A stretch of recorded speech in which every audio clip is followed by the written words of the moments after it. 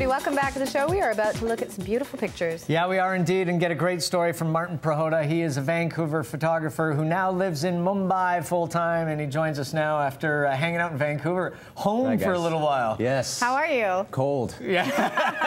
I grew up here, and you forget how cold it is. I mean, now, you've been in Mumbai for 2 years now, living there. What made you decide to make the move? Well, there was a couple things. People ask me that a lot, but mainly it's because I had been to India before.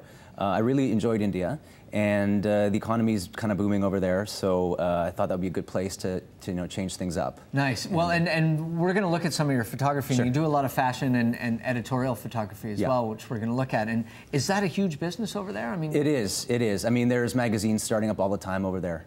It's just, it's really booming, and it's, and like I said to you guys before, India is not for everybody, but and if you're a photographer, this is a place that's absolutely. It's obviously the place for you.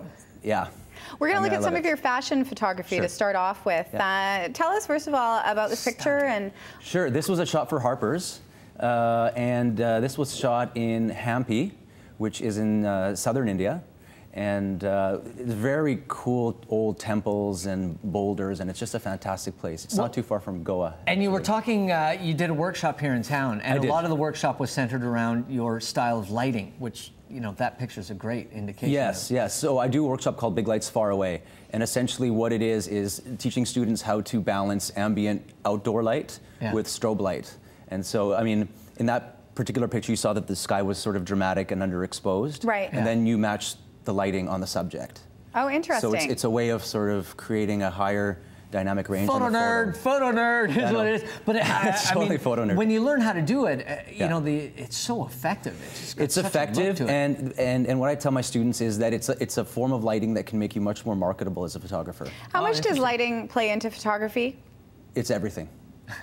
It's absolutely everything. Good to know. The short answer, it's absolutely everything. All there is. I mean, regardless of what lights you use, I mean, you're still using ambient daylight, right? So using light effectively is at the heart of photography. So then, and this wraps around the Mumbai question as well. How much is it an advantage to be a guy who the magazines are familiar with, that works in an area that has such dramatic backgrounds, such beautiful setting and stuff as well? Well, I mean, it's just, it's fantastic backgrounds. There's a lot of logistic issues, though, with shooting outdoors in India.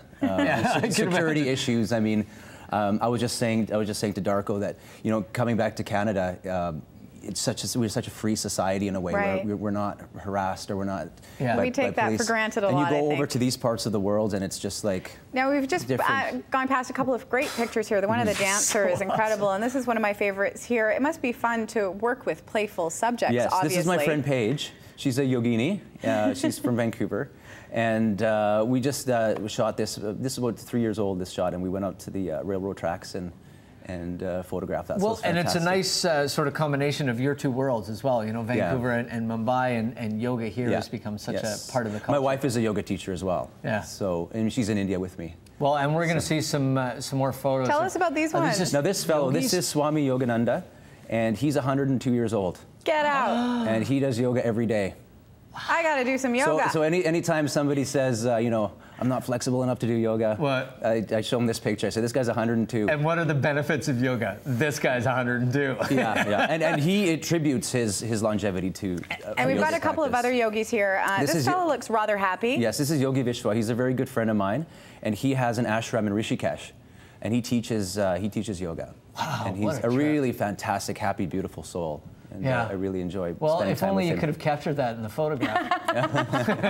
And this is stunning as well. Right. And you know, another indication of lighting and how important it is. Exactly. So this fellow is he's a Naga Baba, which is a naked sadhu. And around the Kumbh Mela, it's a festival that happened last year. They all kind of descend. These holy men descend on the Ganges for this festival. So I photographed him, and he's fully naked. And just for his, his hair is kind of covering him. And the color in the photo is beautiful too. Yeah. Again, it's that example of that underexposed sky and then matching it with light. So my assistant and I actually trekked around the Himalayas with a battery pack and a strobe light and a softbox, and it was. Does stuff like that become a signature? I mean, you're doing workshops and you're sort of sharing the knowledge. I think it does. But at the same point, it's got to be, sort of something that's particular to you as well in your style. It is particular to me. I shoot that way a lot, but I absolutely don't mind sharing my knowledge because I don't think there are any secrets. I mean, Well, and it makes it better for everybody, right? I think so. It brings up, brings up the whole thing. Brings up the quality. Now, we've got a lot of your photos that you do with NGOs and such. Maybe we can look at these and you can tell us who these people are. Sure. This photograph was taken in Gujarat, in a tribal area. And I saw this sort of imagery of, you have Jesus Christ on the wall in the background there. And this kid was standing in front of it. And I said, do you know who this guy is on the wall? And he says, no, not really, but he looked like a nice guy. So we put him up on the wall. So he hung a picture. Yeah, thanks. He looks like a nice guy. Yeah, he did look like a nice guy. And they had him all lit up and everything. You do quite a bit of work with NGOs when you're there as well. Why is that for you? It's I make a lot of my money in fashion and advertising. And so it's just about, taking that abundance that comes from that and giving it to people that, can't afford. Yeah.